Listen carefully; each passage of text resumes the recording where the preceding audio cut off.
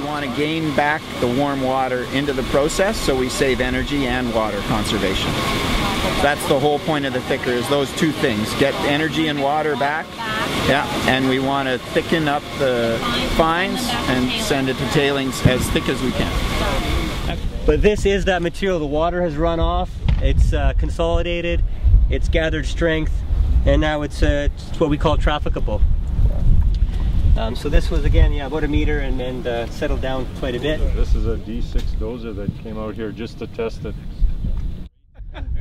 So the atmospheric fines drying process is really, we're taking the mature fine tails out of the tailings dike, the external tailings facility.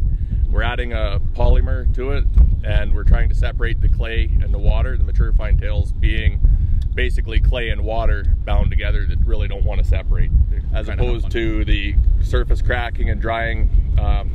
As you see at the top of the cell, he's really turning that surface over and trying to dry an entire thickness and top meter or so. What happened here in 1989,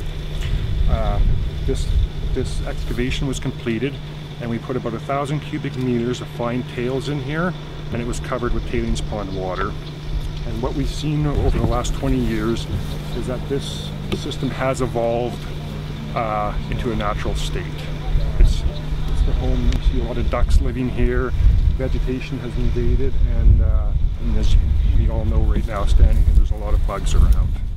So what we're looking at, sort of behind me to the north of this, at one time was our east pit, our mined out area. So it's since been infilled with tailings, in this case in particular with what we call CT, or composite tailings.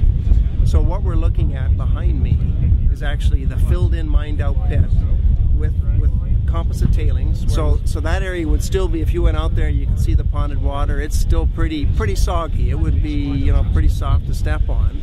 So and hence we call it soft tailing. And eventually this whole area will be a series of wetlands.